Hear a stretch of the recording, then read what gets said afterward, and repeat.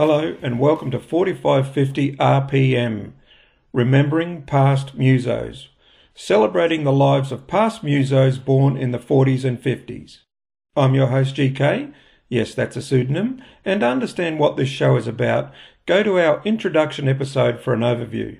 This is episode 1 and we're going to offer a brief overview of the life of guitarist Paul Kossoff, whose light shone brightly for an oh-so-short amount of time before he died under tragic circumstances. Born on the 14th of September 1950 in Hampstead, London, Paul Kossoff began taking classical guitar lessons at age 9. He wasn't a huge fan of school, but he clearly had some mad skills on the fretboard. Not long after going to his first concert at age 8, his parents bought him his first guitar and he took classical lessons from then until he was 15. By the age of 17, in 1967, Kossoff joined a band called Black Cat Bones. Black Cat Bones had opened for Fleetwood Mac, but Kossoff is most widely known for his time with Free, a group that had the best voice, one of the best bass players, one of the hardest working drummers, and with Kossoff, arguably one of the best guitarists on the planet. The Free catalogue holds some of the best blues rock albums of the 60s and 70s, and are best known for their classic rock staple, All Right Now, and the often covered Wishing Well. After Free, Paul released his first solo album, Backstreet Crawler, with the assistance of all the members of Free, Alan White from Yes, and a host of other musos. Then, in 1975, after his solo outing, he formed the group called Backstreet Crawler, and they went on to release 2 albums. Paul is widely recognised for his distinctive blues rock vibrato. Indeed, many have adopted his style, some during and many after his death.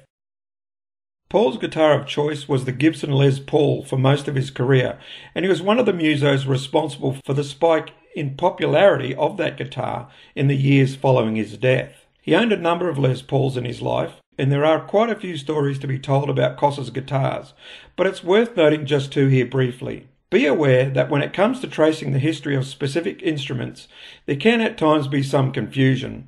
For instance, this story here has been the source of some confusion over the years, so I plan to keep it as simple as I can because I don't want to add to the confusion, and I recommend you do some further research for yourself. Okay, so sometime during July/August 1969, Paul Kossoff and Eric Clapton swapped guitars. This apparently happened during the Blind Faith North American tour when Free and Delaney and Bonnie opened for Blind Faith. Koss gave Clapton his Les Paul Custom in exchange for Clapton's Les Paul Dark Burst. Paul used this guitar right up to his death, and it then went to a guitar collector and passed through a couple of hands before it wound up in the hands of fellow Free band member Paul Rodgers. Rodgers owned it for a while before it was again sold, with the proceeds of that sale going to the Paul Kossoff Foundation. Another guitar that has now moved into legendary status is Paul's 59 Gibson Les Paul Standard Burst. As the story goes, he broke this guitar during a concert at the Mayfair Ballroom in October 1972, and he needed a guitar to finish the show. He borrowed Aurthur Ramm's guitar of the band Beckett to complete the set. Later, he approached Aurthur and asked if he would like to swap his 68 Les Paul Gold Top for Paul's broken LP Standard. But what happened was, Aurthur took Paul's 58 Blonde Les Paul, that's the famous one he used at the Isle of Wight concert. Aurthur says he had this one for a year, and then Kossoff contacted him and asked if they could swap back, which they did, apparently after it had been repaired. The neck from the 5th fret and headstock were replaced, accounting for the lack of a serial number, and after the repair, Kossoff decided to keep it. A few years later, after the death of Kossoff, Ramm contacted Paul's girlfriend to inquire about the burst. So then, following that, Kossoff's father was then consulted, and he said he wanted the guitar to go to someone that would play it. So that's how Aurthur ended up with it in the long run. Is that all clear? I tell you, it took me a lot of digging to get to that point, and it's essentially the one as told by Aurthur Ramm himself on video, which is why I chose to go with it. He was there. Anyway, eventually the guitar changed hands again and found a new home, but the new owner didn't hide it away. He allowed former freed band members Paul Rodgers and Simon Kirke to be reunited with the old acts in 2019.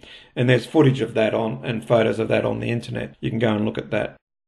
Gibson also honoured Paul Kossoff's memory and this guitar with a limited edition version.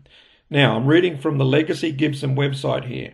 Quote, "Now, in cooperation with the Kossoff estate, Gibson Custom has gained access to this incredible Les Paul in order to painstakingly recreate it in strictly limited numbers. Digitally scanned, measured and tested in England by Gibson Custom, this rare piece of musical history has been documented in intimate detail in order to recreate as closely as possible the tone, look and feel of the guitar in its current condition, as Paul left it when he passed away. The result, presented by Gibson Custom in the form of the Paul Kossoff 1959 Les Paul Standard, will be reproduced as just 100 hand-aged guitars and a further 250 guitars treated with Gibson's proprietary VOS process." Unquote. Now, there are a number of YouTube videos regarding this guitar in its later life, so I suggest you go and have a look, especially the Aurthur Ramm Paul Kossoff Les Paul Burst Next Story video. Now, moving on from guitars, it's widely acknowledged that Kossoff had a problem with drugs, and as his father said, quote, "He had a taste for dangerous pursuits, the risky rather than the peaceful," unquote. This risky lifestyle certainly led to his death. In 1973, Free had disbanded, sending Kossoff in a downward spiral. As we said earlier, in 1975 he formed the band Backstreet Crawler, but in March 1976, at the age of 25, he died from what's believed to have been a drug-related heart attack whilst on board a flight from Los Angeles to New York. Ultimately, Paul Kossoff will best be remembered for his playing in Free. They influenced many great bands and guitarists and will always have a place in the record collections of blues rock lovers or anyone who loves good music. Paul's ethos was simple. Quote, "The music should come from the soul and be simple and straightforward so everyone can enjoy it, and this is why we're going down well." Unquote. Kossoff was only with us for a short time, but for those of us who love their searing guitar solos played with passion, he won't soon be forgotten.